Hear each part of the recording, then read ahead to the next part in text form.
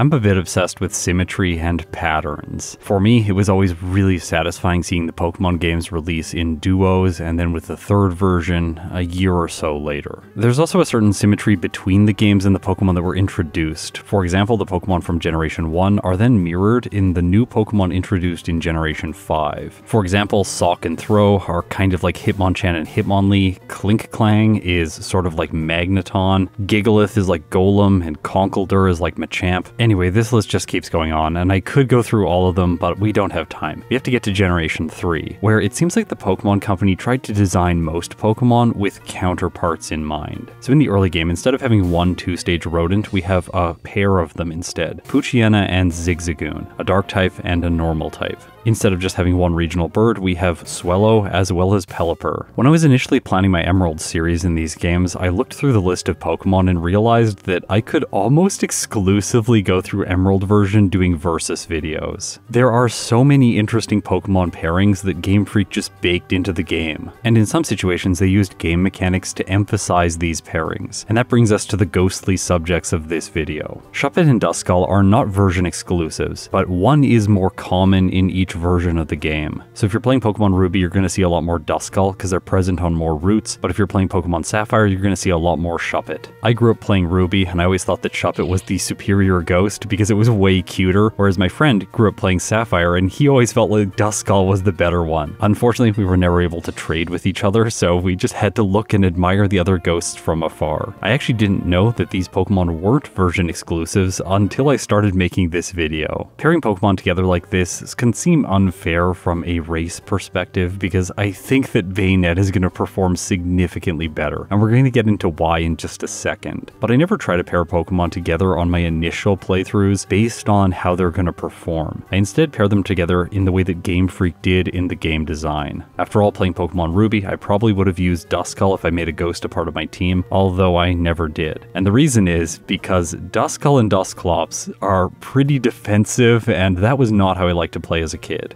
Just before we get into this, these are the rules. You can find them in the description. I'm going to play one first playthrough just to scout out how these Pokemon play in Pokemon Emerald. Then I'm going to come back and do follow-up attempts to try and get better times with each of them before ranking them in my final tier list. Okay, with those logistics out of the way, now we're ready to go. For base stats, Dusclops has 40 HP, 70 attack, 130 defense and special defense, but only 25 speed and 60 special attack. Because its speed is so irredeemable, I'm going to be using a Brave Nature today to increase my physical attack and lower my speed. I also should draw your attention to the fact that both of these ghosts are the fast level up group. What? That seems so strange. Again, like Lunatone and Solrock, it is something I did not expect. Going into this, I was pretty sure they were going to be medium fast, but no, apparently they're the fast growth rate, so are they like ghosts of fairies or something? I don't know. Dusclops' move pool starts with Bind, Leer, Nightshade, and Disable. Honestly, not a good starting set. Nightshade can't hit normal Pokemon, so I'm going to have to rely on a lot of Bind in those cases. Beyond this, it doesn't get very many good offensive moves. Foresight, Astonish, Confuse Ray, Pursuit, Curse, Shadow Punch, Will-O-Wisp, Mean Look, and Future Sight. You can really see that they wanted this thing to play defensively, especially because it has the ability Pressure, which, as you would expect, lowers PP twice as fast. Some move pool relief does come in the form of TMs and HMs. It gets Calm Mind later in the game, which will be very useful to boost the power of moves like Ice Beam and Psychic. Beyond that, it gets Rock Tomb and Earthquake, which are great physical moves, but most of these are available quite late into the game, so I'm expecting the early portions of this run to be a little bit painful. I don't think I stack up particularly well against Roxanne, so I'm going to battle some optional trainers on the early routes of the game. Then I run into youngster Alan. He's this guy who has a Zigzagoon and a Tailo. I have to use Bind to knock his Pokemon out, and while this does work for the Zigzagoon because it only has normal moves, the Tailo knows Peck, which can damage Ghost-type Pokemon, and it does way more damage than I was expecting against my Dusclops. As a result of this, I actually take an early blackout in this playthrough. Can't believe it, youngster Alan has never defeated me before. I come back face him again. This time I realized that I can use Disable on Peck so that it can only use Growl. Then, while I do knock it out slower, I am able to take the victory. At level 12 I learned Foresight. Now, I had a misunderstanding of how this move works. It does not allow Ghost-type moves to hit normal-type Pokemon. Foresight only allows normal and Fighting-type moves to hit Ghosts. So though that's a little bit strange with how Dusclops learns it. Do they want you to attack ghosts with Bind? Maybe. So unfortunately for me, this move does not solve the normal type problem like I was expecting it to. Before the gym, I stopped by the trainer school to pick up the Quick Claw from the teacher because this move is going to allow Dusclops to move first, which will be relevant in a little bit. Inside the gym, there's a bunch of rock ground types, luckily no normal types, so I can use Nightshade here. I level up quite quickly and get to level 14 before Roxanne. Okay, let's talk about speed interactions and how her AI works. She's going to prioritize Rock Tomb as a speed control move until my Pokemon is at a lower speed than her Pokemon. I was expecting the first Geodude to go for it right away, but instead it sets up Defense Curl. It actually does this twice, then she uses a potion, and I'm able to knock it out with Nightshade, taking no damage. Alright, not exactly what I was expecting. The next Geodude is slower. It's also going for Defense Curl. I'm not sure why. Eventually, though, it does hit with Rock Tomb. This brings my speed down to 9. Now, the speed interaction is less important against the Geodudes. It's more important against the Nose Pass, because the Geodude have Rock Throw, which they can default to using after they've used Rock Tomb to lower your speed. But once you're slower than the Nose Pass, it's only going to use Rock Tomb if it sees a KO with it. And that's not going to happen because Dusclops has a lot of defense and a ton of health. The cruel irony of this for Roxanne is that Nose Pass, as a trash Pokemon, gets caught using trash moves like Harden and Block. I don't actually think it's ever going to do damage to Dusclops if I have decent health once I arrive here. So this fight is essentially free once the two Geodudes are knocked out. Okay, so the first badge in this run gives me a 10% boost to my attack stat, which is great because ghost moves in Generation 3 are physical. Just around the corner, I learn Astonish, which is a direct damage dealing ghost move with a 30% chance to flinch the opponent. In order to do that, I need to move first though, and Dusclops has low speed. This is where the Quick Claw comes in. It gives the holder a 20% chance of moving first within its priority bracket. So on 1/5 of the turns that I use Astonish, I'll have a chance of flinching the opponent. It's not great, but every little thing that you can do really does count. South of Rustboro City, I fight the rival again. This is just for experience. Really, I'm training for Watson because Brawly, who's next, is going to be completely impotent. As you might expect, he's a fighting type specialist. On Dewford Island, I pick up the Silk Scarf. Not really useful right now. The Quick Claw is definitely the better held item. Inside the gym, I fight a bunch of optional trainers to gain as many levels as possible. This allows Dusclops to almost reach level 20. And now, let's take on Brawly. This fight is going to be a joke, by the way, for both of these Pokemon. His team consists of 3 fighting types. All of them have exclusively fighting type moves, with the exception of Light Screen and Reflect, which are psychic type moves. That means that Brawly cannot damage either Dusclops or Banette, and this is going to be the last time that I mention him during this video. Bye-bye Brawly, it was great seeing you. Send my regards to Bruno. On Slateport Beach, I collect the soft sand. This will be useful later on for Earthquake. Inside the museum, I pick up the TM for Thief, which by the way, you can get before you fight the trainers on the top floor. For the longest time, I thought this was only receivable after you defeated the 2 trainers up there, but it's not. I'm going to teach it in the place of Foresight, but do remember that Thief and all Dark type moves in Generation 3 deal special damage, so they're leveraging Dusclops' lower attacking stat. Also, just before going upstairs, I teach one more move, which is Rock Tomb in the place of Bind. I think I should have added this to my set a little bit earlier for normal types, and overall it is the most powerful move that I have access to right now. Although the 80% accuracy is something that just frustrates me endlessly. Watch it miss here against the Team Aqua Grunt. Ugh, I hate this move. Anyways, let's move on, head north towards the rival, and eventually Watson, who is usually the most difficult gym leader in Pokemon Emerald. On my way, I stop by the Trick House. This is to get 1 extra rare candy. It's not super helpful with fast growth rate Pokemon, but I want to be as safe as possible in these initial playthroughs. I also head a little bit west, grabbing this PP up. You have to fight 2 optional trainers to get it, but it can be worth it for 2 different reasons. Number 1, for its intended purpose, increasing your PP, which is always good. And number 2, to be sold for money in case you want to buy Psychic really early into a run. The rival's next, and his Lombre has a move that's super effective against Dusclops. It's Astonish. Do you know how much damage it does? It does 5 damage. What a trash Pokemon and what a trash move. I knock the Lombre out and move on to the Marshtomp. I wasn't sure which team would be strongest against ghosts, but I figured since Rock Tomb, my best move, is not very effective against Marshtomp, this would probably be the hardest pairing. I use Rock Tomb to lower its speed, and then I use Nightshade for more consistent damage. Doing this, I actually get brought to decently low health, making this one of the closest fights so far since Youngster Allen. After defeating the rival, fighting other trainers, I have a chance to learn Pursuit. It has the same base power when compared with Thief, but stealing the opponent's held item is far more useful because the AI very rarely switches. Inside Watson's gym, I fight 3 trainers, leveling up to 29, and then in the surrounding region, I fight some additional trainers that have decent experience yields, like this bug catcher who has 2 fully evolved Pokemon. This is so I can get Dusclops to level 30 over the next damage rounding threshold. Okay, now it's time for the man, the myth, the legend, Watson.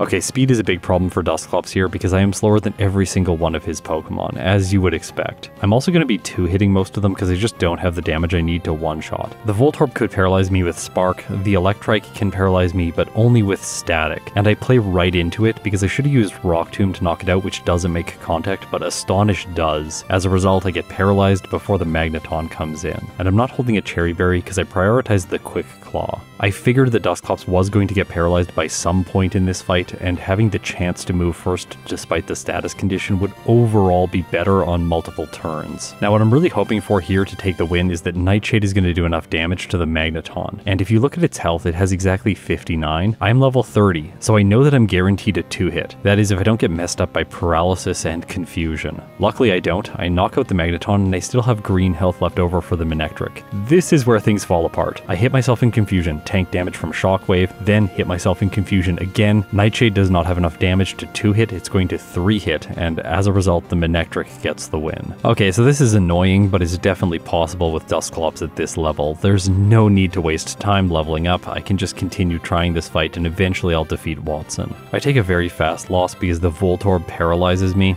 This did not go well. Anyways, resetting on the Voltorb's pretty embarrassing. In the next fight, I make it past the Electrike back to the Magneton. I knock it out, but I only have 19 hit points remaining, and that is not enough to finish off the Manectric. I tried again, and this fight seemed like it was going better. I'm not paralyzed by his final Pokemon, but still he's able to defeat me because the Manectric has a Citrus Berry, plus he has Super Potions. Maybe I do need to level up. I fight trainers until level 32, and then I come back to try the fight again. I have one more loss using the Quick Claw, and then I realize that the Cherry Berry is actually the superior play. Here's why. If I'm using it, then once I get paralyzed, I'll heal that status condition. Then his AI is probably going to prioritize something like Thunder Wave to paralyze me again. And an additional benefit of having no held item is that I can use Thief on the Manectric to steal its Citrus Berry. This doesn't work out twice in a row, but on the third attempt, finally, I'm able to steal the Citrus Berry. Very satisfying. Beyond that, I wasn't paralyzed early into the fight and I had decent health, and then with Nightshade, I slowly knock out his ace. Even in this situation, things are pretty close, and I only make it through the battle with 25 hit points remaining. The third badge gives a 10% boost to my speed stat, but even then I only have 33. Yeah, Dusclops, if it has any hope of moving first, needs to be holding the Quick Claw. I'm going to re-equip that item and then head north. Next I can get the TM for Secret Power, a decent normal type move with 70 base power. I'm going to replace Nightshade. After passing all the way through Fall Arbor Town and Meteor Falls, I fight this trainer who has good experience yields. He's got Zangoose and Seviper, another interesting pairing of Pokemon which are in fact version exclusives. Defeating them levels me up to 34, where Dusclops can learn Curse. Now this move can be really good and it can also be quite bad. In this case I'm going to teach it in the place of Astonish because that move has really fallen off at this point. Maybe Curse is going to have a niche, we'll have to see what comes. One of the reasons to come over here and fight this guy is so that I can jump over this ledge and pick up one additional PP up. I'm also able to loop through the middle of the map and collect the Strength HM right now. For some Pokemon I could buy Psychic right now, but for Dusclops I haven't collected quite enough items. I've not been focused on this as the goal. I don't think Psychic would be a big game-changing move at this point in the run. With my physical attack I want to be using Secret Power, so to progress with the run I've got to face Maxie next. Okay, this is the first really surprising battle in the run. Mightyena is an awful lead to go up against when you're a Dusclops. It lowers my attack with Intimidate and I have no way of getting that stat back. Even if I had Psychic I couldn't use it on his lead Pokemon, plus Bite is super effective against me. Luckily my defenses basically say, no, it's not. It's only doing a tiny amount of damage. Although Maxie does have a Super Potion so he heals his Mightyena, delaying the time that I take to knock it out. And I thought I was going to knock it out, but it flinches me with Bite because again Dusclops is not very fast. So yeah, the first Pokemon on his team defeats Dusclops. Okay, like Mightyena's annoying in these playthroughs, but it's rarely this good, and I don't know, it doesn't even feel like it's that good. It chipped away at me and just slowly knocked Dusclops out, winning because of flinches. Well, at least that's what I thought. I tried the battle again and once again lost to the Mightyena. You know what it took to defeat this thing? I had to have have Secret Power's secondary effect activate, which on this train inflicts confusion. Then, after a super potion, the Mightyena just hits itself enough number of times and I knock it out. That is not the way I like to win these battles. Now, Hidden Power might be a good solution in my follow-up playthrough for the Mightyena, but we'll discuss that a little bit later. For now, we need to focus on Maxie's final Pokemon, the Camerupt. I inflict confusion right away with Secret Power, which is lucky, and then I get unlucky because Camerupt does not hit itself, uses Ember, and burns Dusclops. I take damage from the status condition, going down to 10 hit points. Then, because of Sand Attack from the Mightyena, I miss my next Secret Power, and Camerupt styles all over me using Focus Energy, and I lose to burn damage. Okay, now we're going to talk about Hidden Power. I'm going to go back down the gondola and backtrack all the way to Slateport City in order to pick up this move. For this playthrough, I've set my IVs to assign Dusclops Hidden Power Fighting. This is so I have a move that's physical that I can use against Steven Stone. I wanted to leverage my higher attacking stat, plus Ghost and Fighting type moves together give neutral coverage against all Pokemon in the game. So it's just a really good type pairing. I had to figure out which move to let go of. I kind of want to keep Thief around. It can be really useful against Flannery in some niche instances. So without using Curse, I'm going to give that move up in favor of having the Fighting type move. I was hoping the battle against Maxie would go better, but this fight does not start well. Intimidate, then Bite into a flinch. After that, Sand Attack, Hidden Power misses into another Bite, and then finally Hidden Power hits, but it does not do enough to knock out. So I get taken down to orange health before moving on with the rest of the battle. Rock Tomb one-shots the Zubat, then I use Secret Power against the Camerupt. It sets up with Focus Energy, doesn't burn me this time, and after a Super Potion I take a few more turns and finally knock it out. Okay, let's spring forward into the battle against Flannery. Okay, we have Numel and Slugma, her first two Pokemon, which are just terrible. But I'm also really bad. I choose Hidden Power, which has lower effective power when compared with Secret Power. If I had gone for the normal type move, I would have knocked the Numel out. Since it survived, it gets to go for Magnitude, rolling Magnitude 9, doing decent damage. I guess this is decent damage to a Dusclops. Then I miss my Rock Tomb on the Slugma, it goes for Smog and poisons me. This never makes sense. Let's be real. Dusclops is a ghost. Why would you be able to poison a ghost? It's already dead. Anyways, minor mechanical gripes aside, this status condition does cause serious problems during this battle, because the Camerupt is able to hit with a massive overheat, and then the chip damage from poison, alongside the fact that I'm never going to one-hit the Torkoal, spells defeat for Dusclops. Okay, the next battle is quite painful. Notice I've equipped an Oranberry because I want a little bit of healing during this fight, as well as the ability to thief the White Herb from the Torkoal later into the battle, so that it lowers its special attack when choosing overheat. But this has a problem. Now I don't one-shot the Numel even with Secret Power. Luckily for me, I don't take damage. Rock Tomb does hit the Slugma, so I'm in better condition by the time I make it to the Camerupt. Then, pay attention to how much damage it deals to me. It misses an overheat, sets up Sunny Day, she uses a potion on it, and then it hits with overheat, which deals almost half. Like almost half. I survive with 45 hit points. That is 1 hit point away from being at half health, so I don't consume my Oranberry. As a result, I can't thieve the Torkoal's item, but this is just an annoyance for me because overheat has more than enough damage since the sun's out. I lost one more time, and that convinced me to reevaluate my strategy here. Going to Fall Arbor Town, I can grab the TM for Return, which is a damage improvement over Secret Power. It takes my effective power up from 77 with the Silk Scarf up to 86 with the Silk Scarf. I fight one trainer as well to bring my level up to 36 before trying Flannery again. One-hitting the Numel and the Slugma consistently is nice, but then the Camerupt still has time to set up Sunny Day for the Torkoal. I make a mistake here, trying for the old strategy. Of course, I can't thief anything when I'm holding the Silk Scarf, so whoops. Also, the Return is just not doing enough damage. The more I kept trying, I started to realize that this is just not going to happen unless Overheat misses or I get a critical hit with Return. Even when that happens, if it's not on the right Pokemon, for instance against the Camerupt, not the Torkoal, then I still lose. After what is my 16th total reset, I decided to do something I have never done before, deposit all of my HM users and come back and face Flannery with only Dusclops. The reason for this is that I can black out every time and keep the experience from Numel, Slugma, and Camerupt. Normally I don't like to play things this way, it's part habit, but also I don't like to navigate the entire gym multiple times. Also, doing things this way inflates my game time, but right now I think it is the best strategy with Dusclops. Each time I go into the fight, I have the chance to crit the Torkoal or for it to miss with Overheat. While doing this, I level up to 37 and have the chance to learn Shadow Punch. Despite it having the word punch in its name, it is not similar to moves like Thunder Punch, Ice Punch, or Fire Punch, inflicting a status condition.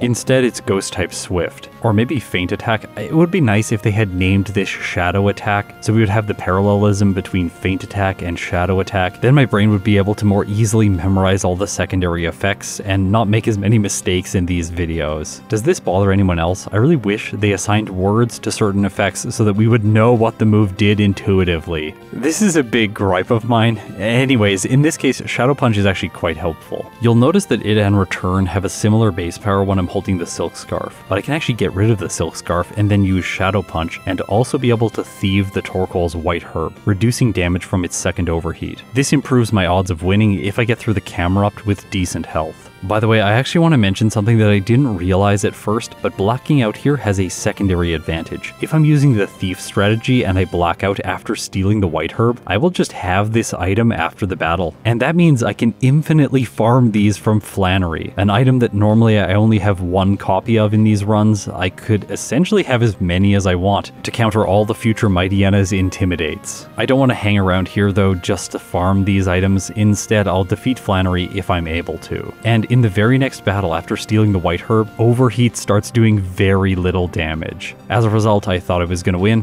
and then Flannery uses a Hyper Potion, crushing my hopes. However, the sun has faded, so Torkoal sets it up again, giving me one more turn to attack. But Shadow Punch isn't doing enough damage. Unless it gets a critical hit. Okay, so with luck, we defeat Flannery and move on with the playthrough. This was a really rough early game. 16 resets, 5 blackouts, and over an hour on the clock. I want a break from Dusclops, I really do. So I'm gonna play some Banette now, and believe me, this thing is much better. Its base stats are not what you would expect. 64 HP, 65 speed and defense, 63 special defense, and then 83 special attack and 115 attack. It feels a little bit thematically weird to me to have a ghost that's a physical attacker, but in Generation 3, this synergizes perfectly. Shadow Ball, which is physical, is going to hit so hard when I eventually get it. But that's a ways away. For now, we have to use our early game moveset. Knock Off, Screech, Nightshade, and Curse. Honestly, I think this one is better than Dusclops.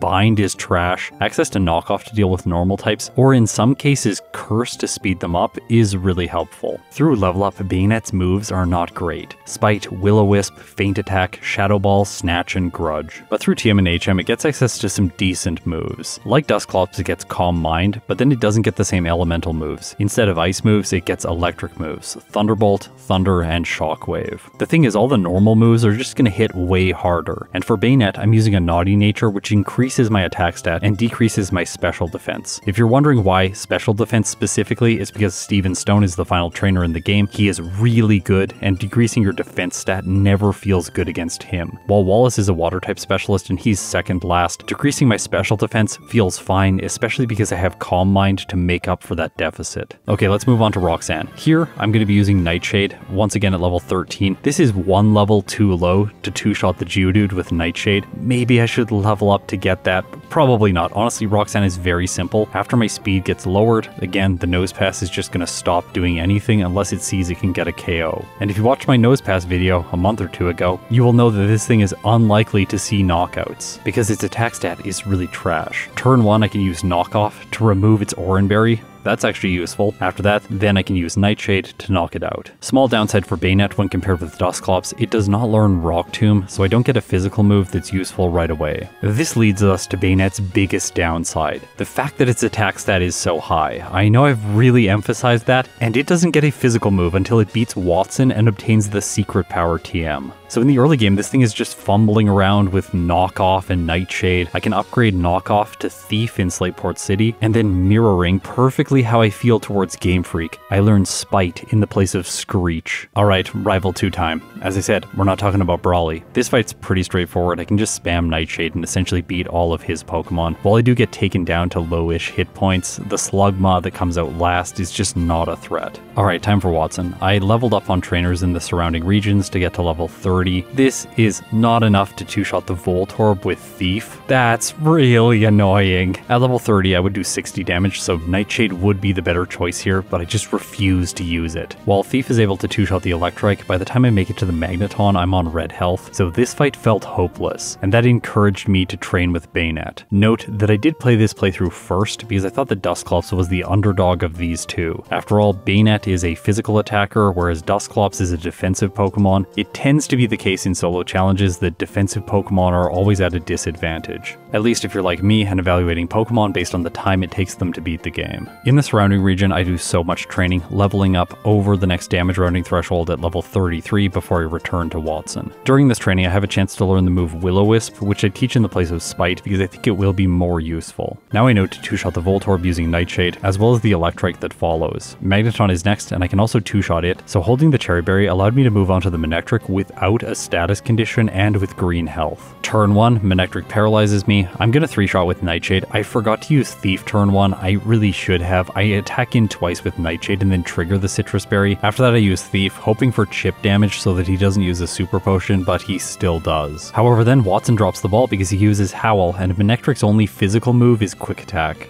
Due to this misplay, I'm able to attack the Manectric enough times, and I survive the battle with 9 hit points, earning myself the 3rd badge. With this win, I teach Banette Shockwave in the place of Nightshade. But this is not the upgrade that I'm most excited for, because finally I can get the Secret Power TM, and Banette at long last has access to a physical move. By the way, I looked it up to see if Banette could get physical moves by breeding, and yes it can. If you breed with a Misdreavus, Duskull, Dusclops, or Chimecho, it can get Astonish. That is astonishingly bad. It is a physical move, but it's not a very good one. Banette is so much better against Maxi. Despite my attack stat getting lowered by Intimidate, it doesn't matter. Secret Power is still able to two-shot, and I avoid Bite entirely. From there, it's just a matter of time before I clean up the Zubat and the Camerupt. Before Flannery, I make the decision to backtrack to Fallarbor Town to pick up the Return TM. I wanted the increased base power before taking on the Fire-type specialist. Does Banette have what it takes to make it through this battle with less pain? Well, certainly at the beginning it does. It one-shots both the Numel and the Slugma easily. Then against Camerupt, I am not able to one-hit, so it establishes Sunny Day. Flannery uses a Hyper Potion, healing it, and I'm able to two-shot after that. This heal was actually good for me because it stalled out the Sun counter, but there are still 2 turns of Sun left over by the time the Torkoal comes in. Return with the Silk Scarf does less than half, and Overheat brings me down to red health. Okay, so without a crit or a miss, it looks like we're in a similar position compared with Dusclops. Things can go worse because the Camerupt, instead of using Sunny Day, can also use Overheat, doing damage to me early into the battle. Then once I make it to the Torkoal, Banette can't survive. I did a little bit of training inside the gym to level up. I wanted to get to 38 if possible, but I wasn't able to do it. Still, when I fight Flannery, knocking out the Numel, the Slugma, and the Camerupt gives me enough experience to be over the damage rounding threshold by the time I'm facing the Torkoal. Will this give Banette the 2-shot with Return? Well, the answer is yes when I get a critical hit. As a result of that luck, I'm able to finish off her ace and earn myself the 4th badge. Banette is now in the lead by over 15 minutes, which is pretty ridiculous after the 4th gym leader. I think we all knew this thing was going to perform better,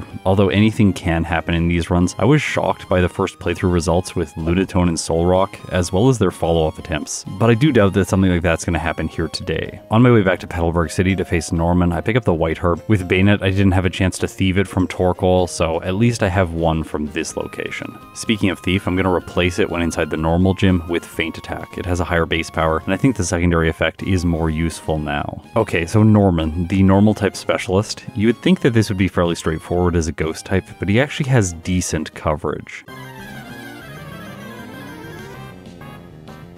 Spin does first, it has Psybeam, Vigoroth has Feint Attack, Linoon cannot hit my ghosts, and Slacking can use Feint Attack as well. With Banette, I don't have a way to set up. You might think that Will-O-Wisp would be a good idea, but remember Feint Attack is a special move in Generation 3, so just go on the all-out offense. I burn his Hyper Potion on the Vigoroth, which is convenient. Then he sends in Slacking. This one, I tried to go for Will-O-Wisp because I figured I was going to take maybe 3 or 4 hits to knock it out and that the chip damage could be helpful. Unfortunately, I miss and tank a feint attack as a result. Alright, let's see how much damage Return is doing. It looks like about a third, which I was expecting. I go back to using Will-O-Wisp. I'm actually trying to play around counter here. In Generation 1, it can hit Ghost-type Pokemon, but in Generation 3 it can't, so I'm just being silly. In the end, it doesn't matter. Slacking goes down, and Linoon is extra free because I one-hit with Return. I have to turn the generator off in New Mauville to get access to the Thunderbolt TM. I teach this to Banette right away in the place of Will-O-Wisp, and then head to Fort Tree City. On my way, I have to face Shelly. She's really simple. Thunderbolt has excellent coverage against water types, and it's also useful when my attack gets lowered with Intimidate. Although, I will mention that Banette's special attack is so low that it's still lower than its physical attack in this situation. The rival's next. His team is pretty bad. I can't use Thunderbolt against the Marshtomp, another reason why I think it's maybe the most difficult starter for these two ghosts to face. Return just barely doesn't one-shot, but the Marshtomp is more an annoyance than anything else. In Fort Tree City, I pick up the TM for Hidden Power. I haven't focused on it a lot until this point, but it is a fire-type move with Banette. I spoke about the amazing synergy between fighting and ghost-type moves, but I wanted to have access to a special move that I could pair with Thunderbolt and Calm Mind for the late game. Of course, I played Banette first, so make of that what you will. Now, let's face Winona.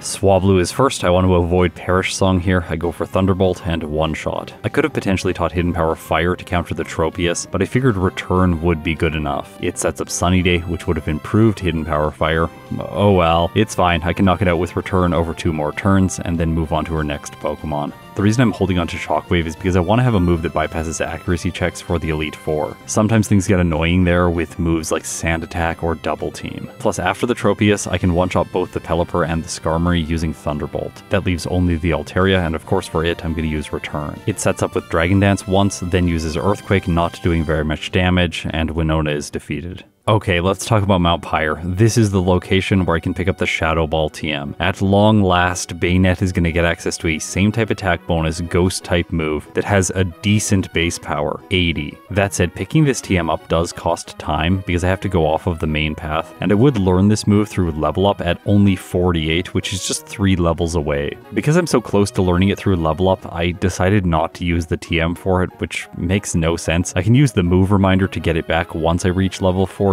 so I don't know what I'm doing here. I probably should have just skipped the TM altogether to save the time. I defeat the rival in Lily Cove City, no problems in this battle, and then inside the department store, I pick up Protein to improve my attack stat. And I also grab some Carbos to improve my speed just a little bit. If you look in the bottom left, you can see my current EVs as I use these vitamins. Do note in Generation 3, if you use a vitamin when you're at like 91 attack, it's only going to take you up to 100. It truncates off at the threshold. So using a vitamin on my speed right now at 95 doesn't make a lot of sense. This is contrary to how the mechanics work in Generation 1 and 2. If you use a vitamin in those games 1 point under the threshold, it will still apply the full value to the stat experience. Okay, time for Maxie in the Magma Hideout. This one's straightforward. I get hit by Intimidate, then by Scary Face, and finally Swagger. Luckily I have a Person Berry, so I snap out of confusion and knock out his lead. But the Crobat that follows is very fast, and it would have moved first even without the Scary Face. It is able to confuse Banette again, and I hit myself, doing a lot of damage in confusion. Then it starts using Bite, taking me down to orange health. Luckily I snap out of confusion, land Return, and Crobat faints. This levels me up to 48, where I teach Shadow Ball in the place of Feint Attack. Okay, let's go. Obviously, Camerupt is easy to dispatch now with my same type attack bonus move. There's a bunch of stuff I do next, and I'm gonna skip through most of it. I grab an additional Return TM in Pacific Log Town, and then inside Tate and Liza's gym, I decide to use a bunch of rare candies. Banette's level 53, so I use 5, bringing it up to level 58 before facing the Psychic type gym leaders. Now, it's fair to say that I would have been fine at level 53, but I tend to use all my rare candies right before this gym, just because it's a double battle and I have to beat them with only 1 Pokemon. I tempered my approach not using all the rare candies, instead choosing to only use 5. Hopefully that makes sense to all of you. I'm kind of taking the middle road here. I give Banette a Person Berry, and now I'm ready.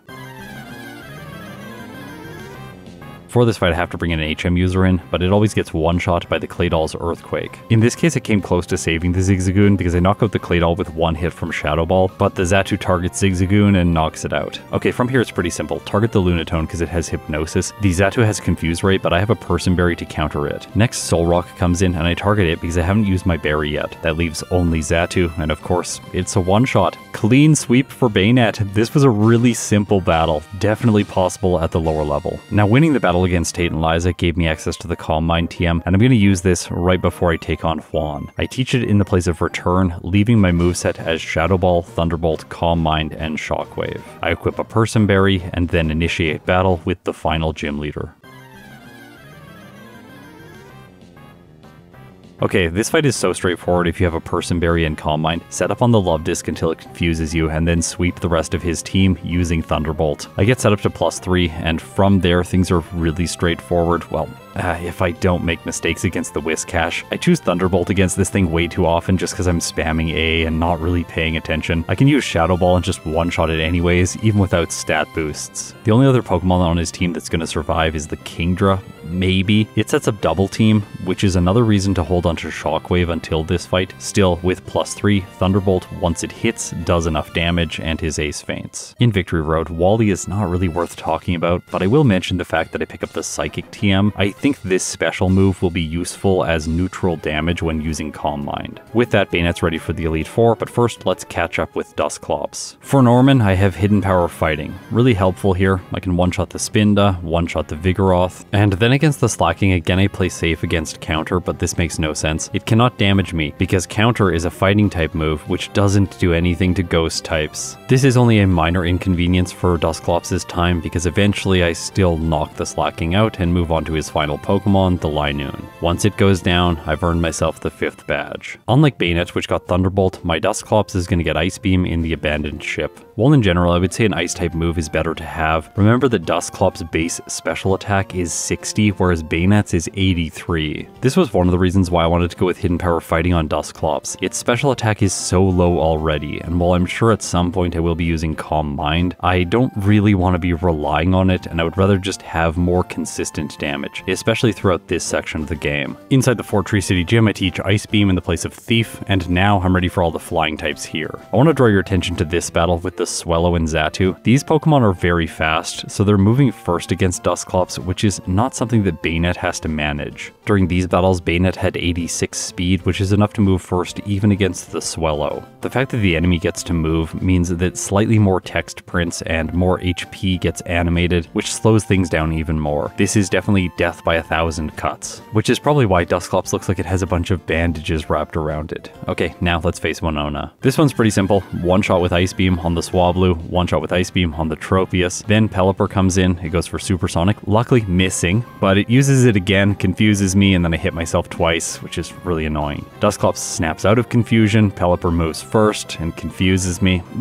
This thing. I hate this bird. One of the most frustrating NPC Pokemon to go up against in the entire Pokemon series. The only way they could make this thing worse is giving it Sand Attack. Imagine if its moveset was something like Supersonic, Protect, Confuse Ray, and Sand Attack. That would just be pure pain. Luckily it has things like Water Gun and Aerial Ace, but when's the last time we saw it use one of those moves? I think my brain is actually biased against those moves. Whenever it chooses them, I just delete it from my memory and really remember the Supersonics and Protects. Finally it goes down, Skarmory's next. This thing takes a while to knock out because I don't have enough damage to two-shot, meaning she uses her Hyper Potion. Then I bring it back down to low health, and she uses another potion, so I have to chip away at it again. I probably should have used something like Shadow Punch or Hidden Power to do a little bit of damage, avoiding one of the potions. In the end, it doesn't matter. I survive with low health, Altaria is last, but my defenses are enough to survive its hit with Dragon Breath and use Ice Beam, which does 4 times damage. With Dusclops, I have to pick up the Shadow Ball TM if I want the chance to learn this move, because through level up, it only gets Shadow Punch. The whole time I've been recording this voiceover, I've been saying to myself, wouldn't it have been nice if Shadow Punch was a higher priority move? That way it could kind of counter out Dusclops' low speed. I think that would make this thing a lot better. Then maybe the trade-off between Shadow Ball on Banette and the lower base power on Shadow Punch but higher priority would make Dusclops just a little bit more usable. But hey, the joke's on me because Dusclops is in the overused tier on Smogon for Ruby and Sapphire. That's because it's a great staller with a moveset like Shadow Ball, Focus Punch, Will-O-Wisp, Pain Split, or Rest. Hey, hey, actually a competitive use for rest. That makes me really happy. Maybe I like Dusclops more than I was giving it credit for. With it in the department store, I pick up 4 protein and then calcium instead of carbos because its speed, like I said before, is irredeemable. However, its defenses are fantastic, so using other defensive moves probably makes sense. At the top of the department store, on the roof, I can teach Substitute to it in the place of Shadow Punch. This move is just so good in Generation 3, I can't really emphasize that enough. Throughout this year, I have been realizing all of the small niches that it solves. It essentially makes the enemy AI completely useless in so many different circumstances. I wouldn't blame you if you did your own solo challenges and decided to ban this move just because of how much it over-centralizes the metagame. It is Generation 3's equivalent of Generation 2's Curse, and maybe Generation 1's Amnesia or sleep-inducing moves. I'm not really sure. The metagame is not nearly as centralized in Generation 1, things are a lot more diverse there. Maybe if I had to pick one move, it would be Mimic, because it does solve a lot of problems for most Pokemon. Unlike with Banette, Maxi turns out to be really simple to defeat. On the turn I choose Substitute, he sneaks in a Swagger, boosting my attack. Dusclops eats its Person Berry, and then from behind my defenses, I crush his team. On my way to the Aqua hideout, I pick up the TM for a rest. Maybe this will be useful later on. I can see in Dusclops' case, it actually helping out in combination with Substitute to make it so that the opponent can never defeat me. Just like with Banette, I level up to 53 in Tate and Liza's gym, and then I use rare candies. In this case, I chose to use 2 more, bringing Dusclops up to level 60. I teach it Shadow Ball in the place of return, and now I'm ready to earn myself a special attack and special defense boost. Okay, this fight is so straightforward. One-shot the Claydol, then one-shot the Lunatone, then one-shot the Xatu so it doesn't confuse me. After that, take care of the Soul Rock and win. This win gives me a much-needed boost to my special attack. In the plotline that follows, I'm able to pick up the Earthquake TM, but I'm not going to teach it to Dusclops right away. Ground moves are not that useful against the Elite Four. They tend to be really important for Steven Stone at the end of the game though, so I'll hang on to it for that. Now for Juan, I don't have access to Thunderbolt, and I'm not going to be using Calm Mind for this battle. Instead, I'll just be using Substitute. I get confused just before setting it up, but my Person Berry heals that. Then I can block all status conditions with my newly established defenses. Shadow Ball is able to one-hit the Love Disc, but not the following Crawdaunt. It's attacking with Crab Hammer. I should have been using Hidden Power here. I figured that out and then knock it out. I can't make mistakes against the Whiscash, which is really nice. Also, Shadow Ball does not one-hit. Juan uses a Hyper Potion. Buying time, but also getting another attack in because I'm slow. This breaks my Substitute before I knock out the Whiscash. So against the Celio, I have to re-establish my defenses if I want them in place for the Kingdra. I've got to say, this is probably one of the most interesting Juan fights I've had in recent times. Normally, I just spam setup moves and then knock out his entire team, or I don't spam setup moves and I just knock out his entire team anyways. He's generally not a very good gym leader. Sometimes I get stuck against the Kingdra because it does have Resto Chesto strats. But in this case with Dusclops, it doesn't even lose its Substitute against his ace, so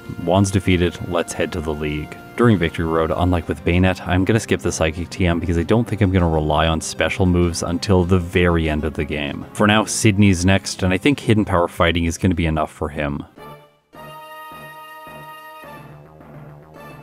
This is the time to use the White Herb to counter Intimidate. Then, against the Mightyena, I can set up with Substitute, but it squeezes in a Sand attack first because of my low speed. What happens next I did not expect. Mightyena breaks my Substitute using a single crunch. Okay, so this is a really bad start to this fight. Also, Hidden Power just barely does not one-shot. Are you kidding me? I tried to set up with Substitute more, hoping that it would just use Sand attack, but it doesn't. As a result, I lose a bunch of health and then eventually just attack, and then it uses Sand attack. Are you kidding me, Mightyena? Luckily, the next Pokemon Cacturne is much more simple. I knock it out in one hit, then Shiftry moves first with a double team. I chose Ice Beam, which does one hit. His Crawdaunt sets up Swords Dance, and I fail to one hit with Hidden Power fighting. Sydney uses a full restore. Hidden Power takes it back down to low health. Despite raising its attack, Crawdaunt cannot attack me with physical moves, so it uses Surf. Dusclops survives on 16 hit points and makes it to Sydney's ace. But Rock Slide is inaccurate, and it misses. However, the accuracy drops from earlier in the fight come through here for Sydney. Dusclops misses the key Hidden Power. Absol gets to roll Rock Slide again, and this time it hits. I'm so close to leveling up, I go back to Victory Road, fight a few wild Pokemon, level up to 65, and then Rare Candy to level 70. This gives me better damage rounding thresholds for all of Sydney's Pokemon, so now I can one-shot the Mightyena, which makes things more consistent. I still got hit by a single accuracy drop, but this time I didn't make the mistake of trying to set up with Substitute, so I have full health. That means I'm able to sweep through his team team, one-shotting the Crawdaunt, as well as the final Absol. Okay, Phoebe is essentially going to be free. Substitute blocks her use of Curse. From there, I have Shadow Ball, which is super effective against every Pokemon except the Sableye. Glacia is next. This one's also fairly easy when using Substitute. While I do take chip damage from Hail, I can at least use Hidden Power Fighting for super effective damage against all of her Pokemon. What I didn't expect is the Glalie surviving my hit with Hidden Power. Once I finish it off, she sends in her second Glalie, which of course also survives. By this point, I have lost my Substitute. I re-establish it on the Celio, but then it sets up Hail, and the chip damage knocks Dusclops out. I tried the fight again, and I'm still just not dealing enough damage. This time I make it slightly further, knocking the second Celio out, making it to the Walrein. But I'm on red health with no Substitute, so I'm not able to one-shot the Walrein, and that's a second reset. Okay, so Glacia is more challenging than I was expecting. If I teach Rest, then I'll be able to heal. I want to keep Ice Beam for Drake, who's next, and I want to keep Shadow Ball because it's my best damage dealing move. So I guess I need to give up Hidden Power because Substitute's also going to be great to keep around. This makes the battle against Glacia take significantly longer because I have to heal multiple times, but by doing this, I am able to just barely squeeze out a win in my next battle. Having that fight take longer was worth it because then after establishing Substitute on Drake's Pokemon, I can use Ice Beam to sweep all of them. Most of them take 4 times damage here. The Flygon, the Salamence, the Altaria, all that's left is Kingdra, but I can use Shadow Ball to two-shot it. Okay, for Wallace, I'm gonna unlearn Ice Beam and put Calm Mind in its place. This seems kind of strange initially because I don't have any special moves. Right now, I'm kicking myself for not picking up the Psychic TM. It would be useful here since he doesn't have any Dark-type Pokemon. But Calm Mind is still useful against Wallace because the defensive boosts means his water-type moves will deal less and less damage to Dusclops. Honestly, Dusclops is so good defensively that I even get frozen against the Wailord from a Blizzard. I can just buy time, eventually defrost, then use Rest, reset Substitute, and eventually win. Or at least that's the theory, provided he's not going to get critical hits. The Tentacruel takes 2 hits to knock out. It does some damage to my Substitute, but it's not able to break it. Remember, your Substitute has 25% of your Pokemon's HP, and it uses your Pokemon's current stats to calculate damage. So if I get hit by a special move, it's going to use my outrageously high special defense, 990, to calculate the damage that my Substitute takes. That's why I can survive so many hits here. Eventually Whiscash breaks it because it's using the physical move Earthquake, but I can just re-establish it, use Rest, heal up my health, set up Substitute again, and then knock the fish out. By the way, the rest there was not a good idea. I ended up with less health than I would have had if I had just attacked. When Substitute is in place, Gyarados' Intimidate is foiled. As a result, I can knock it out with 2 uses of Shadow Ball and move on to the Milotic. It does not have a single physical move, so it really needs a crit if it wants to deal decent damage to Dusclops. That's actually like a tongue twister. Deal decent damage to Dusclops. The thing is, my Dusclops is very overleveled. The fast growth rate has been so handy in this playthrough. Even if it gets a critical hit, Dusclops is not going to lose. Milotic goes down, and now there's only 1 trainer left. And the strategy that I am going to have to use against him is absolutely hilarious, and it uses a move that I very rarely find a niche for. Before I get to that though, let's see how Banette did with the League. Now remember, I had played Dusclops first, so I knew that I should be using rare candies before Sydney. In this case, I use all 8 remaining, taking Banette up to level 71. Against the Mightyena, I can set up with Calm Mind essentially for free. I know that I have Shockwave to bypass accuracy checks, so even if it attacks me with Sand Attack, I don't care. As I improve my special defense with my setup, Crunch is going to do less and less damage. Making things even better for me, the Mightyena is only going to start prioritizing Roar once one of my stats gets to +3. So before that happens, I can just start attacking. At +2, I decide to sweep. Mightyena goes down to a single hit from Shockwave. Then there's some grass types for me to deal with. Both of them are annoying. The Cacturne takes 2 hits to knock out, but the Shiftry just barely survives my second hit. He uses a full restore, which is annoying, just delaying my victory. Because once it goes down, the Crawdaunt is obviously a one-hit, and the Absol was a little bit less clear to me, but it is a one-hit with Shockwave, so that's that. Phoebe is also really straightforward. Calm Mind turn 1, this boosts the power of Shockwave, just in case I need to use it against a Sableye that sets up with Double Team later into the battle. From there, Shadow Ball obliterates her team. The Sableye doesn't even get a chance to use Double Team.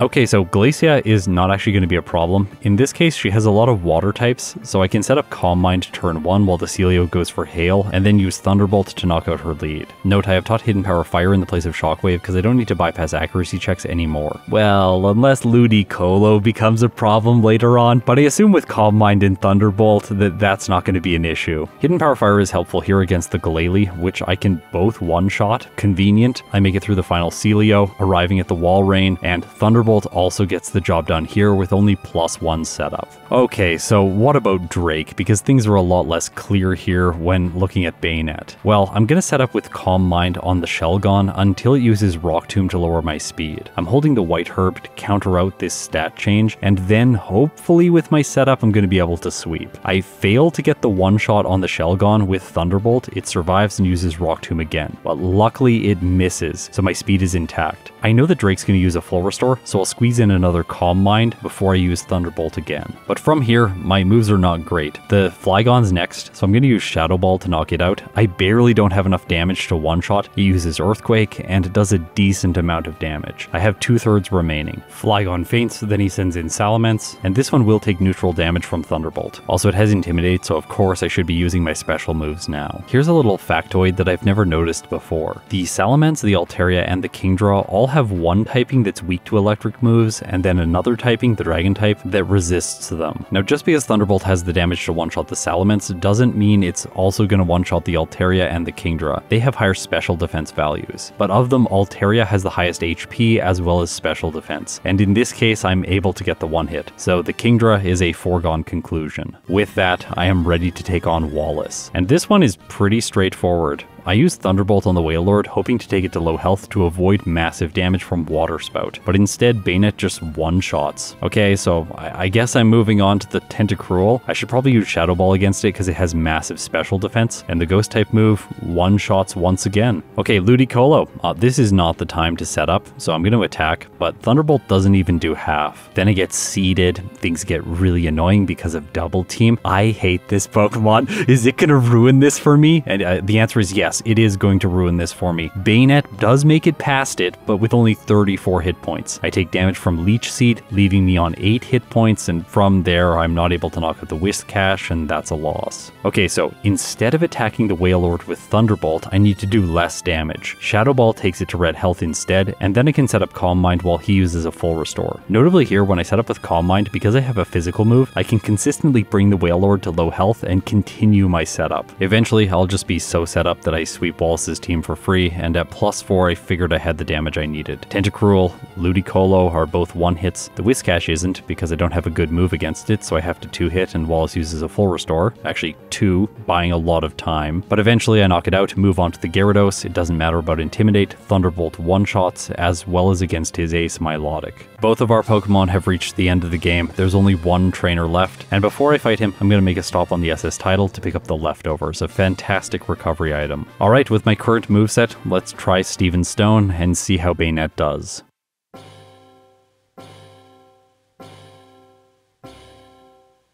His first Pokemon's Skarmory. This usually gives me a good opportunity to set up. The only problem is that it has Toxic and it likes to use this move if you don't have a status condition. I brought the Pecha Berry in to heal my status condition, but it goes for it first turn, so after only +1 setup, I decide to try to sweep. In this case, Thunderbolt does almost enough damage. It barely survives. Notice that I'm at level 74 with almost the exact amount of experience required to level up to 75. I'm pretty sure over the damage rounding threshold, I would have got the knockout. Still though, the Skarmory is going to go down. He uses a full restore, I get to reroll damage, this time still not knocking it out, but he does not heal it again. Metagross is next. I use Hidden Power Fire, doing more than half. Then it uses Shadow Ball, which does way more than half to Banette, and even though it has a Citrus Berry, I still have the damage required to knock it out. But Cradily that follows is very defensive. I decided to set up with Calm Mind here, hoping it would go for Ingrain, which it does. But with only +2, Hidden Power Fire is not doing very much to the Cradily, and my special attack stat is much higher than my physical attack stat, so even though Shadow Ball has a higher effective power, I still think I made the right choice. Cradily uses Ancient Power, and Banette faints. Okay, obviously fight one wild Pokemon, this Solrock, level up to 75, and then try the fight again. maybe Skarmory won't use Toxic so early into the battle. Instead, it can prioritize something like Spikes. This allows me to get set up to +2 before attacking. Now I have a guaranteed one hit on the Skarmory with Thunderbolt. Metagross goes down over 2 hits with Hidden Power, but I'm still left on orange health by the time the Cradily comes in. I didn't try to go for Calm Mind again, just choosing Hidden Power against it, but I do like a third.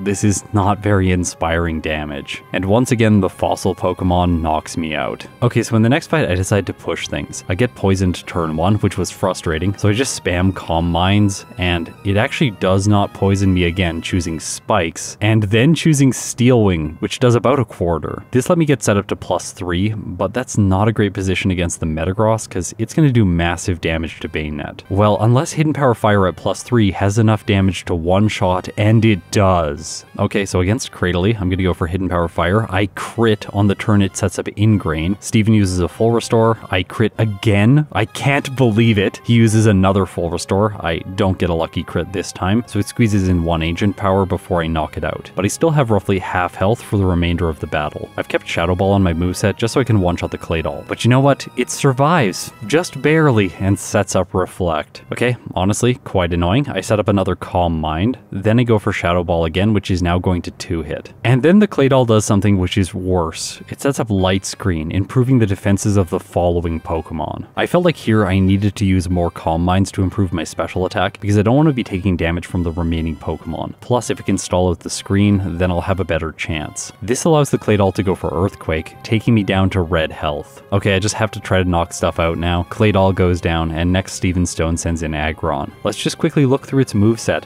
Thunder, Earthquake, Solar Beam, and Dragon Claw. Obviously, Earthquake knocks me out, but it chooses Solar Beam. I don't know why. As a result, I get 2 turns, and I can take it down. The Solar Beam also helped me out because it stalled out Light Screen. It fades right before I deal damage to the Armaldo, which I do with Thunderbolt, and this does enough damage. Banette clocks in with a first playthrough time of 1 hour 37 minutes and 20 seconds, with 6 resets at level 76, with a game time of 6 hours and 3 minutes. Okay, I want all of you to ask yourselves a question. Looking at these results, how do you feel like Banette did in comparison with other Pokemon that I've run in the past? Personally, I have improved a lot in Emerald recently, and looking at these results, I was not particularly impressed. Banette's time just didn't seem very good. Well, then I brought up my tier list, and I looked at Solrock, who is in first place. Its first run had a time of 1 hour 35 minutes and 24 seconds. And the second place spot, Medicham, had a time of 1 hour 37 minutes and 27 seconds. Banette currently earns itself the second place spot in my first attempt tier list. It's worth remembering that this tier list is mostly ranked based on how I've performed as a player in the game, rather than how the Pokemon perform individually. That's why my final rankings are always based on follow-up attempts, because I want to rank on something that's a little bit more objective, or if I make a mistake, I can come back and revise my results later on. If I was always ranking based on first attempts, then it would be stuck with this, and that just doesn't make sense with Mewtwo and Rayquaza being further down on the list. Honestly, even Dusclops is probably going to beat at least one of their results today because it's not a terrible Pokemon. Before Steven Stone, I feed it 3 rare candies, bringing it up to level 77. Then I reteach it Hidden Power Fighting as well as Earthquake. So my moveset now is Hidden Power Fighting, Earthquake, Rest, and Substitute. The last of these moves is fantastic against the Skarmory, and I probably should have run it with Banette. Like I said before, Substitute really messes the AI up. They have no idea that it's in place. As a result, the Skarmory will sometimes waste its turn with Toxic once I have my defense set up. The thing is, I'm just not doing very much damage with Hidden Power Fighting. Also, I can't really leverage the fact that it might spam Toxic over and over again with a setup move like Calm Mind. Overall, I don't really like this strategy, and I tried to play it out, but eventually I just realized this is not going to work, so I reset. I go back to the game corner so I can buy coins and purchase myself another Ice Beam TM.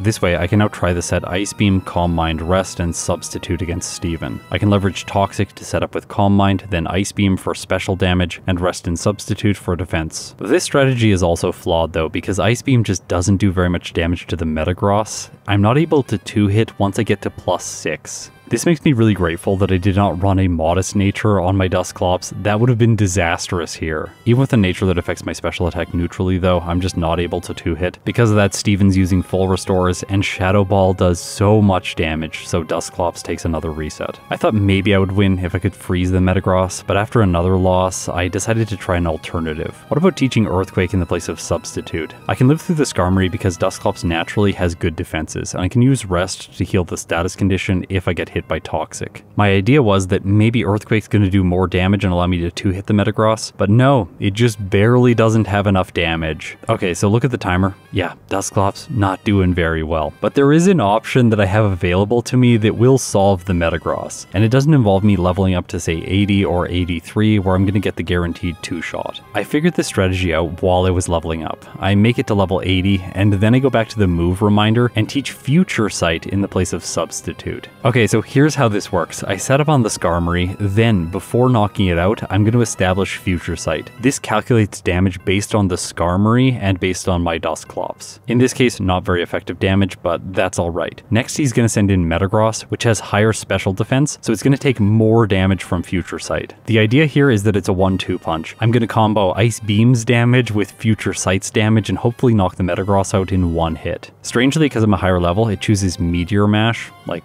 okay. Ice Beam does less than half, and I actually freeze the Metagross. Are you kidding me? Anyways, Future Sight deals its damage, and this is enough to knock out Steven's ace. From there, I'm fully set up, but remember, Claydol is slow. So Cradily moves first, does some damage before I take it out with Ice Beam. Next is Claydol. It gets to attack with Earthquake, taking me down to around 2/3 remaining health before I finish it off. Aggron's next, and once again it chooses Solar Beam. It really loves this move. That gives me time to attack, but it's actually able to hit a Solar Beam because it's faster, and look at how much damage it does with my defense setup. Almost nothing. As a result, Steven's second to last Pokemon goes down, and all that's left is Armaldo. It chooses Ancient Power, which does not do nearly enough, and Dusclops knocks it out with Ice Beam. In my first playthrough, I get a time of 2 hours, 21 minutes, and 51 seconds, with 23 resets, 0 blackouts at level 82, with a game time of 7 hours and 55 minutes.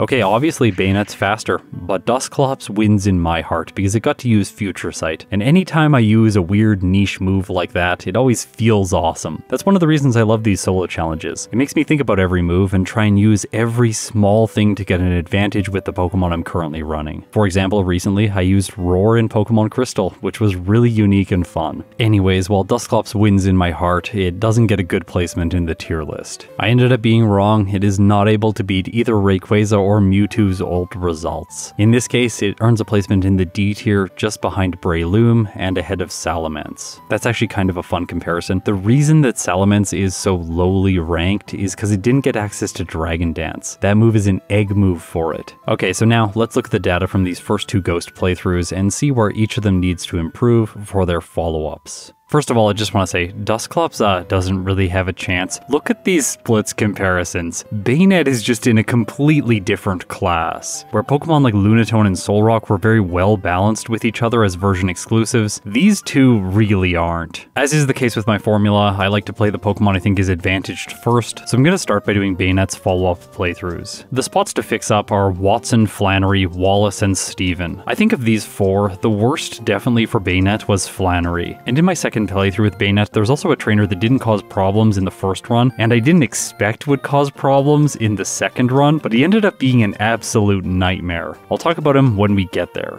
For now, let's talk about Roxanne. I did some calculations here to see what level would be required to 2-shot the Geodudes with Nightshade, and it turns out to be 17, which is just way too high. At level 13, I just barely get the 3-hit KOs on all of her Pokemon, so that's the level I'm going into this fight at. And winning this way is very easy. I did experiment with trying to beat her at a lower level, like 11, and it is possible, but it's much less likely, so I reverted to the more consistent strategy. After all, I need a lot of levels to make Watson consistent. For him, I want level 30 to 2-shot KO the Magneton, which has 59 HP. But before that, I need to talk about a nuisance that happens inside the Trick House. This trainer is Robin, and she is absolutely awful, as we saw earlier in the year when I played Pokemon like Relicanth and Wailord. In this case with Banette, she's equally bad. Leech Seed drains so much health, I'm paralyzed, everything falls apart, and I have to black out against her Meryl, which takes quite a while because my HM users all have to faint to a weak Pokemon. Anyways, this his Blackout is definitely a setback in this playthrough, but it wasn't enough for me to restart entirely. I figured if this is the only thing that goes wrong, like, I'll be fine with this playthrough. But this is not the only thing that goes wrong. Remember, there is one trainer that comes out of nowhere and destroys this run. He's coming up soon. And you might expect it to be Watson because usually he's really bad in these solo challenges, but in this case he isn't. As long as I don't get bad paralysis luck, I'm going to win this fight if I'm level 30. I don't need to level up more and waste time. In my second playthrough, I defeat him on my first attempt. Okay, with him completed, now let's talk about hidden power. I thought for a long time about how to beat Flannery in the most efficient way. Physical moves just don't really cut it, and in the late game I'm planning to use special moves against Steven Stone again, just because of how good Thunderbolt is. If Banette had access to Earthquake, maybe that would be an option with its incredibly high attack stat, but in this case I decided on special moves for the late game, and to aid them I went with a special attack boosting nature, Rash. This lowers my special defense. I thought about using Hidden Power Ground as sort of a weaker version of Earthquake, but this doesn't really help with damage ranges against Steven Stone later in the game. But Hidden Power Water both helps with Steven Stone after Calm Mind, and it also helps here against Flannery. This battle is so simple with this move. I one-shot the Nummel, the Slugma, the Camerupt of course, and then I'm able to 2-hit the Torkoal. So with my 4th badge, this playthrough is going really well, 0 resets and only the one slightly annoying Blackout earlier on. And that's where everything went off the rails, at the most unexpected trainer,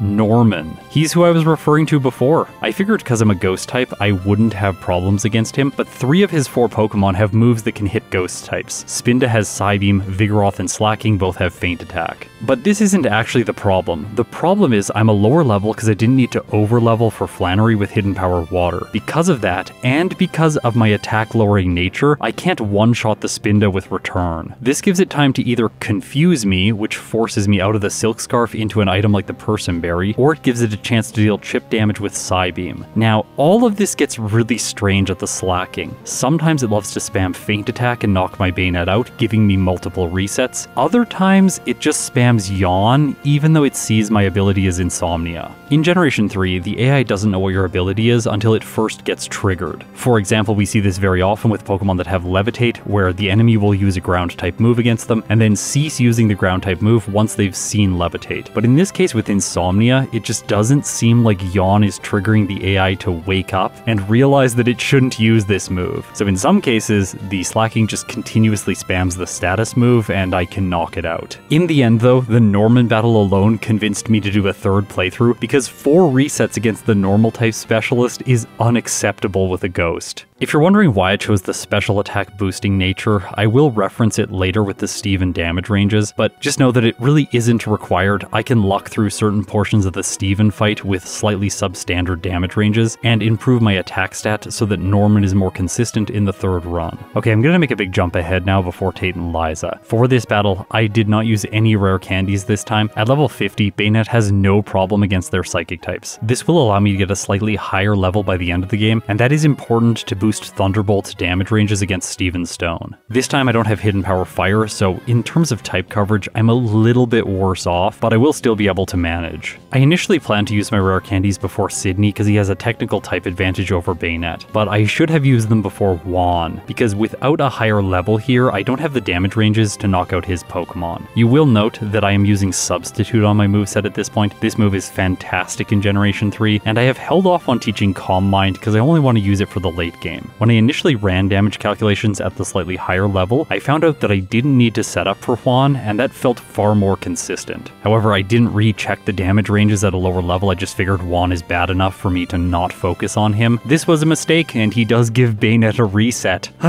This run is not going very well. And it actually gets worse. I can't believe I'm saying that. I lost to Juan, I lost to Norman, I lost to Robin. Who else could possibly cause Banette problems? The answer is Wally. Yes, Wally, because of his Magneton. If I'm not setting up, I don't have good damage against it because of my move's type coverage. This Steel thing is just really annoying. Anyways, I decided not to reset here and just black out once again, wasting a lot more time. Coming back into the cave, I fight wild Pokemon leveling up to 55, and then I use my rare candies. If these had been before Juan, it would have solved the Wally problem as well. Oh well, from there things are actually really easy. Substitute is great against Sydney. Shadow Ball absolutely destroys destroys Phoebe. You might be worried about Banette against Glacia because I no longer have a fire type move. This is irrelevant though because Shadow Ball does a ton of damage to the Glalie, although just barely not enough to one-shot. This is another fight where I really want to have slightly more attack, so again, I think I went with the wrong nature for my second playthrough. Okay, let's talk about Drake. This one is really simple. Set up Substitute, then the Shelgon can't really do much damage to me, and I can set up Calm Mind in the safety of my defenses. Once I make it by the Flygon, I have neutral damage with Thunderbolt, so the rest of his Pokemon aren't an issue. Okay, Wallace is kind of free. I just set up Calm Mind here. It misses Blizzard, so I squeeze in an extra one. I didn't think I was going to take this. Even Water Spout isn't doing very much damage. And once I get to +3, I knock out the Wailord, set up against the Tentacruel because it loves to use Toxic, and then I sweep the rest of his team. While I'm doing that, I just want to draw your attention to the fact that I'm using the Lax Incense as my held item. This is available right after you pick up the Shadow Ball TM, so in most cases it's pretty off the beaten path. But in this case, when I was grabbing the TM anyways, I figured I'd pick this item up because it lowers the opponent's accuracy by 5%, which means all of their moves are just slightly less consistent. When you don't have a better item to hold, this is a great catch-all solution. I learned it from Ike the Killer, so thank you again for him posting all of his runs over on my Solo Challenge Discord. Every time he clocks in with a result, I learn something about the game. In some cases, it's a small thing like the Lax Incense, and in other cases, it's more of a major strategical shift, which you can see here against Steven Stone. In so many of my runs, I really prioritize having a setup move here and rest for the Skarmory's Toxic, or I run the Pecha Berry. But there's something else you can do. Substitute is fantastic at messing the Skarmory's AI up, because it still loves to use moves like Toxic even when you have your defense in place. Plus the fact that it likes to use spikes on at least one turn in the battle means that you're going to get some free turns to set up behind your defense. Also, Steel Wing may fail to knock out the Substitute, or it can miss because this move has imperfect accuracy. In general, even if you don't heal, Leftovers will recover enough health while Skarmory spams Toxic in most cases, allowing me to get set up. I have one reset here because the Skarmory just attacks. I should have reset slightly faster to save time when I realized the fight was not going my way. In the next battle, everything works out. I set up all the way to +6, and now let's go through the damage ranges on the rest of Steven's team. My 2 damage dealing moves are Hidden Power Water and Thunderbolt. At +6 from Calm Mind, Thunderbolt one-shots the Skarmory, and Thunderbolt has a 70.7% chance of knocking the Metagross out in one hit. This is primarily the reason I wanted a special attack raising nature, just so I would avoid this thing's Shadow Ball. But if I have Substitute in place, then it doesn't really matter, because beyond that the rest of the fight is quite easy. Hidden Power Water 2 hits the Cradily, and 1 hits the Claydol, the Aggron, and the Armaldo. In my second run, I clock in with a time of 1 hour 28 minutes and 33 seconds, with 6 resets, 2 blackouts at level 76. Overall, it's a fine result, but obviously I need to do better. Going back in, the 5 trainers that I want to clean up are Robin, Norman, Juan, Wally, and Steven a little bit. If I could get better luck there against the Skarmory and have no resets, that would be better than this run. So what can be done better for the follow-up playthrough? I think running a Naughty Nature again is going to be far better to one-hit KO Norman's Spinda. If I rare candy before Juan, as I said before, I saw him as well as Wally. I'm not going to lose to Robin. What's the chance of that? I will have a Cherry Berry for that fight just to prevent it. And I'm pretty sure, I'm confident actually, I'm going to get better luck against Steven Stone. So let's see how my third playthrough went.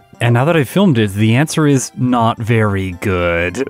I'm really disappointed with what happened. Although I was far more frustrated by Dusclops' follow-up playthroughs, but that's something I have to cover later on. Let's talk about Banette 3 now, like I said we were going to. The biggest problem in the early to mid game that I wanted to solve was Norman. He surprised me in the previous playthrough, but I have a really straightforward approach for him. I'm going to be switching back from a rash nature to a naughty nature that I had during my first playthrough. This way I'm boosting my attack and lowering my special defense, and it's a little bit less good for the late game, but that doesn't matter as much. I would rather beat Norman on my first attempt. Plus I'm going to level up a little bit more over the damage rounding threshold at level 38, and then I'm also going to take in Return to this battle for maximum damage in combination with the Silk Scarf. By doing this, I'm able to one-shot the Spinda, so I'm never going to get confused. I take some damage from Vigoroth, waste one of his Hyper Potions here, and then move on to the Slacking. Now because it likes to use Yawn sometimes, even though I have Insomnia, I am going to win here eventually. quickly, but I also want to draw your attention to something else. Because of how much damage I'm doing, I can line things up so he uses his other hyper potion when slacking would be attacking. This actually removes its attack entirely and then it just loafs on the next turn. As a result, I get a lot of attacks in a row and eventually his ace faints. No resets for Banette against the normal type specialist. So this run is going pretty good. What could possibly go wrong? And the answer starts at Wallace. I did not expect to one-hit his Wailord. I hadn't memorized that damage range and didn't go for Shadow Ball for less damage. I do one-hit it and then I have to fight against the Tentacruel where I want to set up with Calm Mind to sweep the rest of his team. Yeah, this ends up being a player-induced reset. I come back and beat him after one reset. But then the run really starts to fall apart against Steven Stone. This fight is always to some extent random. If he's breaking my substitute consistently with a Skarmory and trying to poison me with Toxic when it's not established, then things are going to go wrong. Remember though, this strategy does have the ability to be extremely fast. I could have no resets here, get set up to +6 and then sweep his team. It looked like that was about to happen in my first battle against him, but then I get poisoned, so this is a reset. And it's not the only one, so let's count the resets to Steven. This is the second one, third, fourth, fifth, sixth, seventh,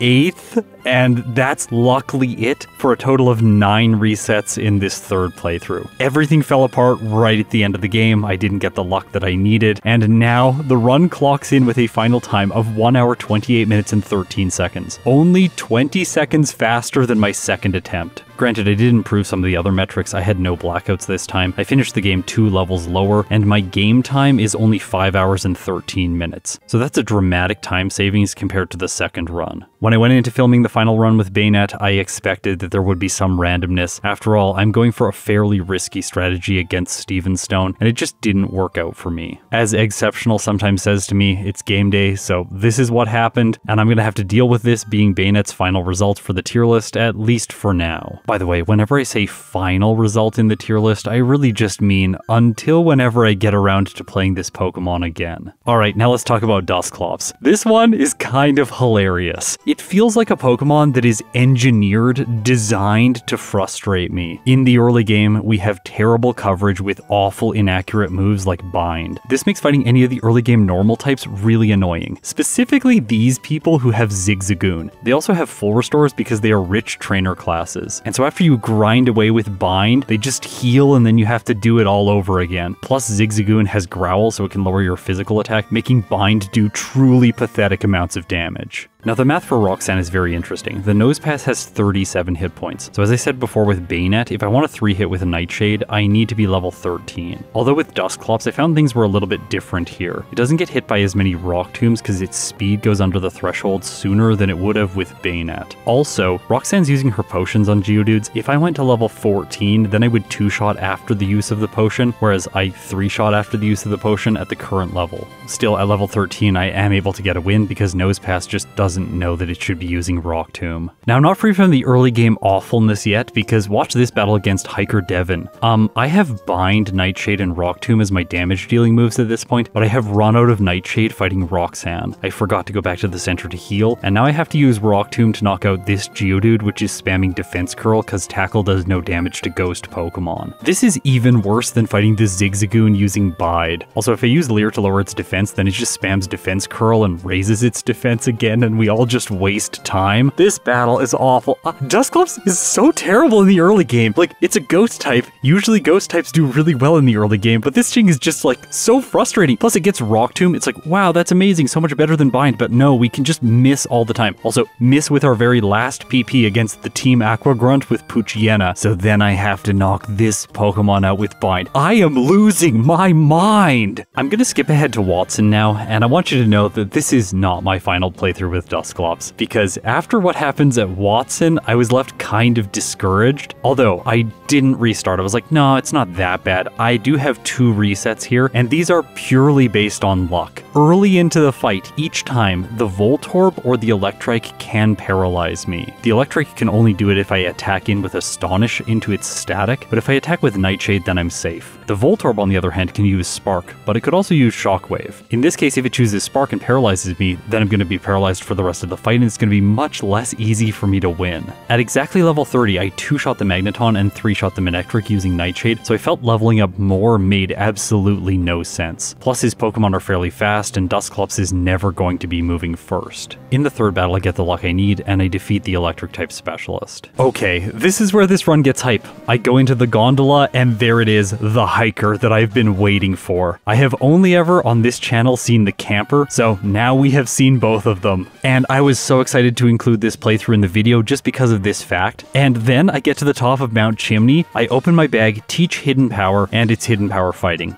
Like in my first playthrough. I forgot to change the drop-down menu on my overlay that gives me Hidden Power Fire. So now I'm sitting here with the wrong Hidden Power type, and that is going to make Steven Stone absolutely brutal. Hidden Power Fire makes him pretty easy, and yeah, I decided to restart the run and try all over again. So I have to make it through the drudgery of the early game with Dusclops. I was not very happy about this. Now, just to increase the sense of impending doom, I want to remind you that I was very tired when doing this follow-up run. But this time, Watson goes really well. I beat him on my first attempt. Fantastic. Since we've made it by him, I want to go through and talk about a bunch of items that I'm picking up, like the Dig TM, the Roar TM, this Carbos, this Protein, then I loop around grabbing this PP up on the other side of Meteor Falls, and I also pick up this HP up at the other side of Rust Turf Tunnel. Even outside of this location, I go into the little contest hall area where I very rarely visit, and I pick up the Attract TM. This is so I can sell all of these items, get enough money, and purchase the TM for Psychic from the game corner. As you saw in my first playthrough, Flannery was quite difficult, and I'm going to be using this move against her in combination with Thief for a much more reliable battle. I make a small mistake in my Tired Stupor here. I use Psychic on the Numel, but it survives this move. I should be using Shadow Punch, which has a guaranteed one-hit. I can also use the Ghost move to one-hit the Slugma, and then 2-shot the Camerupt that follows. It sets up Sunny Day, but this won't allow the Torkoal to knock me out with a single overheat. First, I am going to Thief the White Herb from it, and I am faster than the Slow Turtle, which is really convenient. Then its special attack is lowered, and as a result it can't knock Dusclops out anymore. And Psychic is really good because it 2-shots from here, giving her much less time. Okay, so recently I have started doing a new process while I'm optimizing these playthroughs. Instead of just writing a little notepad document on my computer, I'm actually writing physical notes on my iPad. For some reason, the act of committing something to paper using a pen and a paper substitute, for some reason seems to manipulate my brain, and I remember these routes far better. I wrote beside Norman a small sad face because I wasn't really sure how I was gonna beat him. Like, I could dramatically overlevel for this battle, but without Hidden Power fighting, I'm a little bit at a loss here. And just like with Banette, I have 2 resets against the normal type specialist until I eventually beat him. Really, if we want to break down my strategy, what I'm hoping for here is a special defense drop with Psychic while I attack the Slacking, and then I should be able to knock it out. Unfortunately, Dusclops can be hit by Yawn and go to sleep, so when that happens, things don't go particularly well. But 2 resets isn't the end of the world. I did make it through the early game with no resets, so I'm going to continue playing. The next key to a successful Dusclops playthrough is picking up Ice Beam so that you have super effective damage against Winona. Now, I thought that I was picking up Ice Beam because I go to the abandoned ship and I grab the storage key, and then I just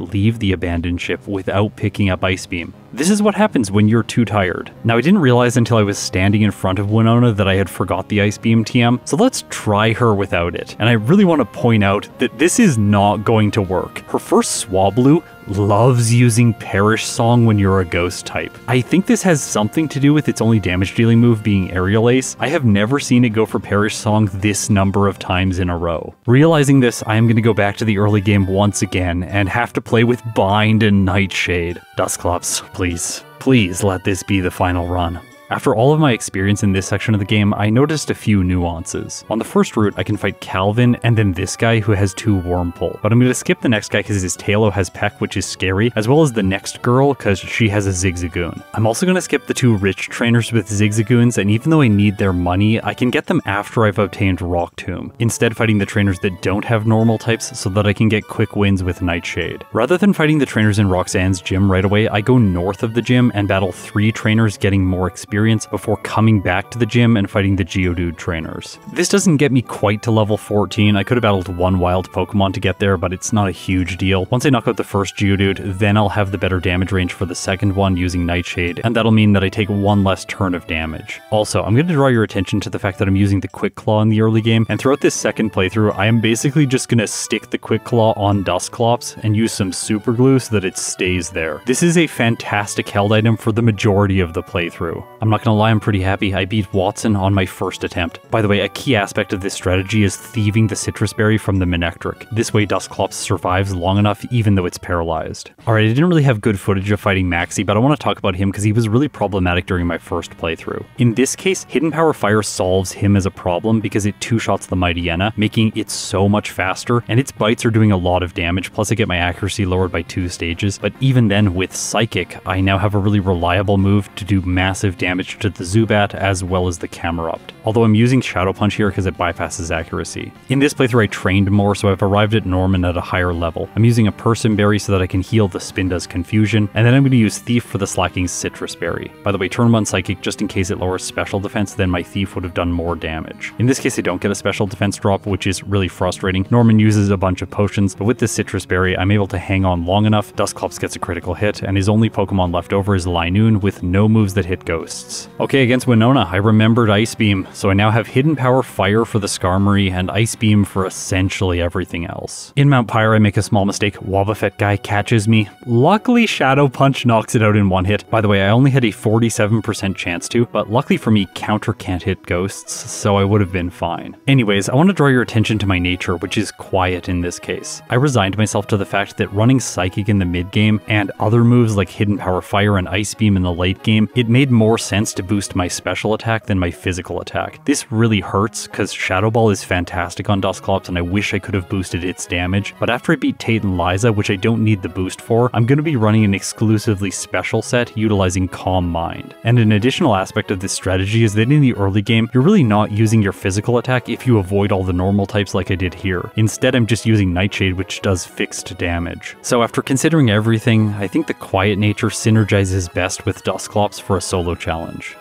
In Pokemon Emerald, of course. I'm always trying to be really specific with my voiceover, but sometimes I say something like, for Dusclops in solo runs, use a quiet nature, and then people are like, but in Generation 4, that's not what it should do. I have no idea, I'm just talking about Emerald in this video. Okay, Substitute in the place of Hidden Power, then Shadow Ball in the place of Shadow Punch. If this gets me through the next little section of the game, Tate and Liza are quite frankly awful. I could see it being realistic to just skip Shadow Ball entirely. It might not be needed, I just wanted the extra damage for a bunch of little battles that I'm doing. Also, you will note that my level is 63 by this point. That's because I used 12 rare candies before Tate and Liza to increase my level and make it just a little bit easier, plus everything that comes after it. I don't need an absurdly high level for Steven Stone now that I'm running Hidden Power Fire. Throughout the entire Elite Four, I run Calm Mind, Substitute, Psychic, and Ice Beam. Ice Beam for Sydney, Psychic or Ice Beam for Phoebe, Psychic for Glacia, Ice Beam for Drake, and then Psychic for Wallace. Although I make one small mistake here, I forget to teach Rest in the place of Substitute for the champion. Now I didn't reset right away when I realized my mistake because it is possible to beat him with Substitute, it's just less likely. The reason is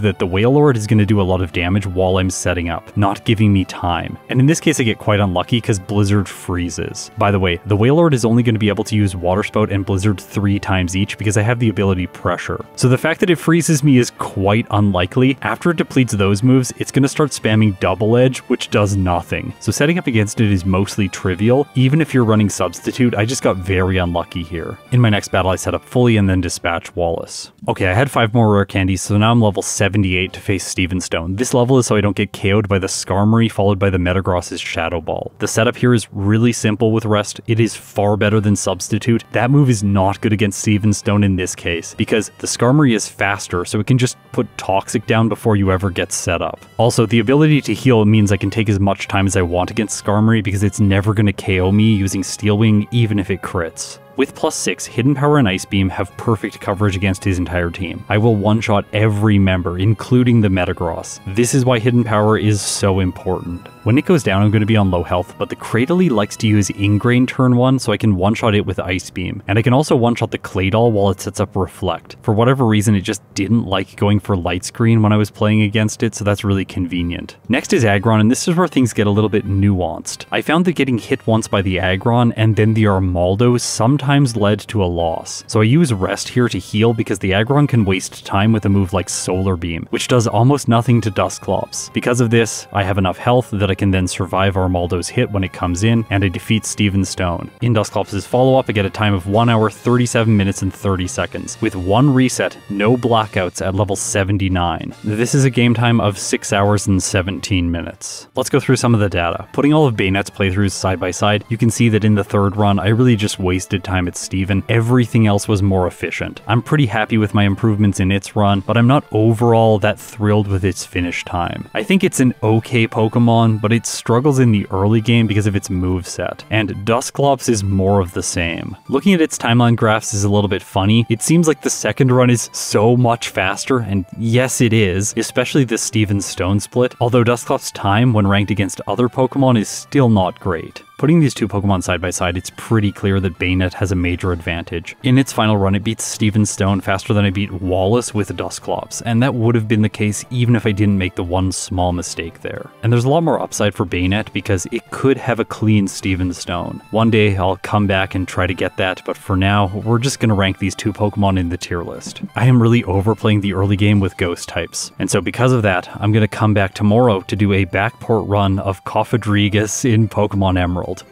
If you thought these two were painful, that one is gonna be even worse. With Banette's results, today it earns itself a placement in the A tier behind Hariyama. Overall, not a bad placement in the tier list, but it is gonna get shuffled around later in the year when I redo all of the thresholds. Dusclops, on the other hand, doesn't help us break the tier list up. It earns itself a placement between Spinda and Chimecho in the C tier. I have to say, I really whined about Dusclops a lot during this video because I don't really like how it plays, but after the final run, I do think that it was quite reliable. If I came back to do an Emerald run on stream and I only had like an hour and 40 minutes, I think Dusclops would be a fairly sure bet that I would get around the same time. So for consistency, it gets a check mark, but for early game fun, it gets a big sad face. Thanks so much if you support me on Patreon or through YouTube memberships. It really does mean the world to me. Now, if you have made it this far, you are incredible. I'll see you in my next video.